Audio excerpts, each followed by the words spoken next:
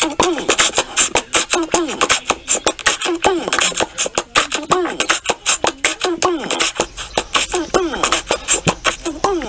bienvenidos a todos. Welcome everyone, I am the Seamster, and welcome to my dance studio. Nah, this ain't my dance studio. I actually work here. I sew here. I don't have all the beautiful setup in the background with flowers and all the doilies and everything just looks perfect. Why? Because I said it. I work here. So, let's talk about what we're doing today. We're making some thumb cuffs. Yeah, these things that are on my hands, but this isn't the way they should look. They should look like this. Well, alright then, that feels better. Not really, I had to squeeze my body in this thing. But these are thumb cuffs. They get attached to the end of a long sleeve of a sweatshirt or even a flannel. So, we've been in department stores and you go into the women's section and there it is. All the sweatshirts, all of the long sleeves, they all have some type of thumb cuff to keep their hands warm. Listen, guys need to keep their hands warm too. And everybody needs to keep their hands warm. So I'm going to show you fast and easy way to get these thumb cuffs done, because I've seen them done on videos and I've been just pulling my hair out just wondering, why are they making this so difficult? Why are they cutting and nipping and tagging and marking and snip and like a drami or that origami thing that you do with paper? Listen, this is a really simple thing here. It should only take you 7 minutes from the beginning right to the end to get a pair of thumb cuffs done. Okay, come on, let's do this. Okay, so what it comes down to is that I have an old t-shirt here, okay, and I've sewn over 300 thumb cuffs, so I'm going to say it's so easy that you can actually do this in exactly 7 minutes. That's right, whether you're using a serger sewing machine or a straight stitch sewing machine, I'm going to show you how to do both, but in the end, you still need a straight stitch sewing machine. Okay, so first we need to understand what is rib knit. Rib knit is basically material that allows itself to stretch. See that rib, them lines in there? That means it allows it to stretch this way, but not much stretch that way. T-shirts and sweatshirts pretty much have the same thing. So now we got to measure our hand, right? So let's go ahead and measure what our hand is. So what you do is simply take a measuring tape, clamp it in with your thumb, go around. In my hand, remember now, your thumb has to be in line with your pointer finger just like this, and it measures 8 1/4. I'm going to add a 1/4 inch for allowance to sew. So I'm going to make my pattern at 8 1/2. Standard thumb cuffs are typically around 11 to 12 inches. So 8 1/2 by, I'm going to go 11. So that allows it to be either 6 inches or 5 1/2 inches for that much coverage, and a little bit on your wrist there for comfort. Alright, so make my pattern, and it just so happens that my pattern is basically just a regular piece of paper. That's right, 8 1/2 by 11. You can see my lines across the top here. That allows me to know that I have to be in line with my ribbed. Okay, rotary cutter. If you don't have one of these, you need to get them. They run typically around $12, and you can get the extra razor wheels that come with it. Okay, very, very sharp. And if you don't have a cutting mat, you should get yourself a cutting mat too. Okay, them typically run around $24 for a 24 by 36 mat. Okay, be careful with this razor cutter too, because it is very, very sharp, and apply some pressure as you push. Okay, and that should basically, oh man, look at that, that's pretty sweet. Just pulled away easily, just like that. Take your material, both of them, and simply just fold them both over on edge, just like this, lengthwise. Okay, just like that, and then flatten them out. Okay, just like that. So what I'm going to show you, I should be sewing right now, but I'm not. But what's going to end up happening is that this will end up just folding over, okay, like this. And what we're going to do is I have dots on my sewing machine that go 1 1/2 inches of sewing from here to here. Remember the back stitch and back stitch here, because you're going to have a lot of play with your thumb. And then there'll be an opening where you lift your presser foot and pull the material through, and you'll begin back stitch here and then sew all the way to the wrist. And then you'll just simply turn it inside out. So here's a couple pictures of my sewing machine that has the dots at 1 1/2 inches and 2 inches that allow that to pull through. And here we go. Okay everybody, so what I'm going to do is I'm going to show you the measurements that I was talking about from the needle 1 1/2 inches, make a dot or set a little piece of tape, that way you know it's 1 1/2 inches, and then again from the needle 2 inches, set another piece of tape or make another little dot. Again, I use this so much to make thumb cuffs, these two sewing machines, the dots are already there. And if we move down to the project runway, my plate is automatically 1.5 inches, so I know when to stop sewing, and then there's my 2 inches at the back of the sewing machine, so I know that's my opening for my thumb to come through. Alright, so let's actually go ahead and make these thumb cups real quick. Now on the serger machine, if you got a serger, great. I'm going to show you both ways, either with a serger or without the serger. Okay, so let's go ahead and get the cutter up, set that down, and let's run it through.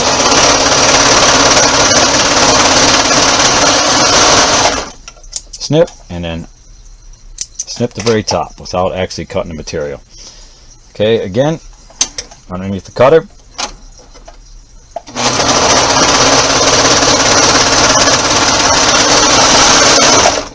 Snip and snip.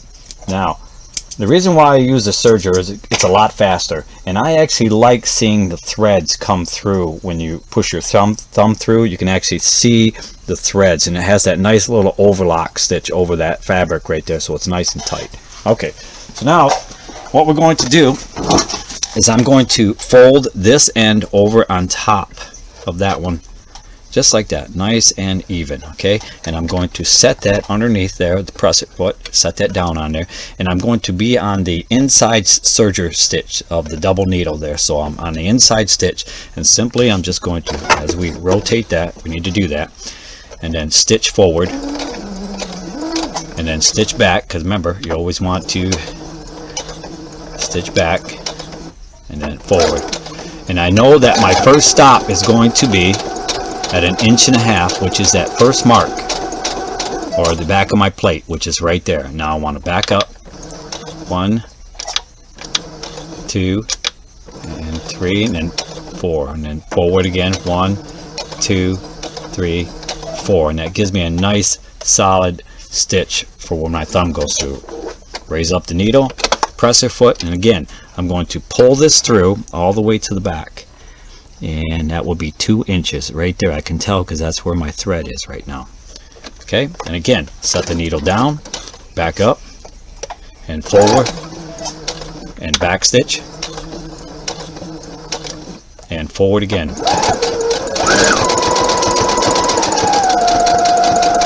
Until we get to the end. Back stitch, of course, and front stitch. And just like that.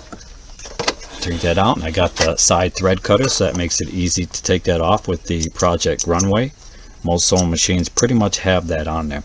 And you're going to have to snip these where you did not sew. Okay, there'll be a thread where it pulled actually all the way through. So snip, snip on both sides, and then here is the front.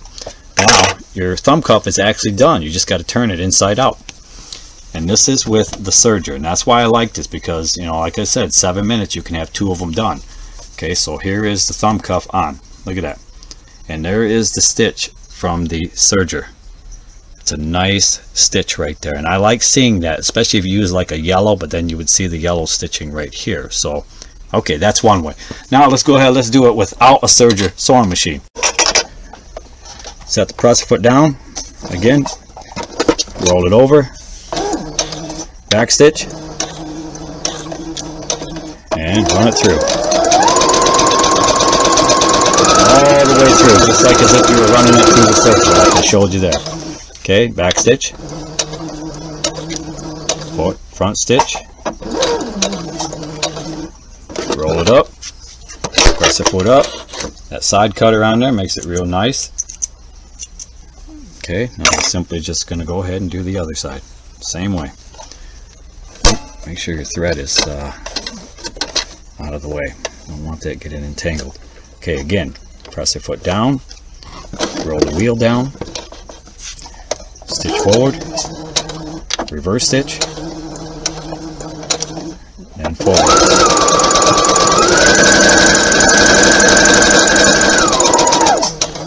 Again, reverse, and forward. Roll the wheel, side cutter, do little snips right here. Okay, we're going to do the same thing on these two right here so we don't forget about them. Make sure I don't cut my fingers. I haven't done that yet, but you know how that goes. Once you say it, something ends up happening. Okay, now here we go. Now what we're going to do, since we're not going to want to see the sewed edge here, is we want to turn this inside out. Yeah, that's right. turn it out inside out, push the corners through.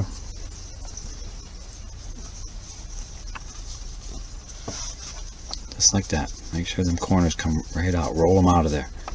Okay. Give it a nice little tug and bring the corners together. Okay, everything is still the same here, okay?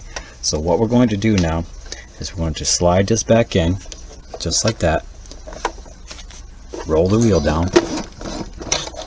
Start stitch forward. Back up. Then stitch forward. Remember, you got a lot of material going through here. That's why I recommend the serger, if you have a serger, because basically what's happening here is you got 8 layers, so 4 and 4, because they're all double up on top of each other. Okay, I reached the back, so that means I'm at 1.5 inches. Now I want a back stitch, front stitch, counting my stitches.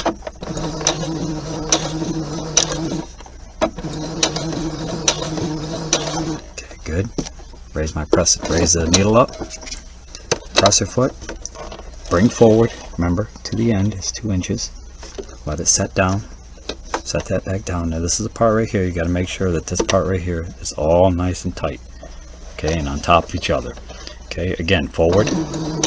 Count your stitches. Back stitch.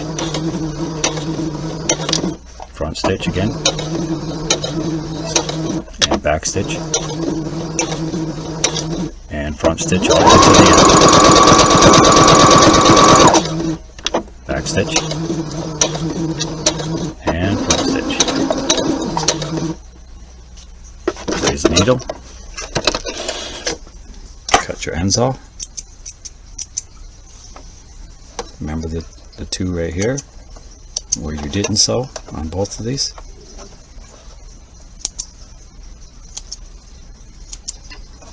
And the front. Simply turn it inside out again. And what happens here is that you do not see the sewn edges, okay? It's nice and smooth. I like seeing the sewn edges, but you don't have to see the sewn edges, okay? And then simply just take it and put it on. It's a nice, snug feeling right here. Okay, so let's just pretend that this is a full sleeve of a sweatshirt, and then it ends right here, and this is where the wrist would be. So you take your finished thumb cuff, okay? It's finished. Take it and turn it back inside out. Bad side. We want the bad side, okay? And you want the unfinished side to be with this part. So we have to reach our hand in, and you want this sewed edge here to be with the sewn edge of the sweatshirt. Sewn edge with the sewn edge. This is the bad side, remember. Take that and grab your sweatshirt and pull it through. As you notice, the sweatshirt is right side out. That's how you want it to be, okay? Grab the sewn edge here and the sewn edge here and make sure that they line up. And then just simply pull this through all the way around so that it lines up with the edges, just like that. Now, this is the part where you need a serger, okay? If you don't, you can still do this on a straight stitch sewing machine, but I'm going to do this on my serger. Okay, so again, take this, presser foot is up, and push it inside, just like that. And simply just go right around the edges. Make sure that you stay in line with the edge to edge. You got to pull on a little bit to give that stretch, but you can, because remember, that's with the ribbed.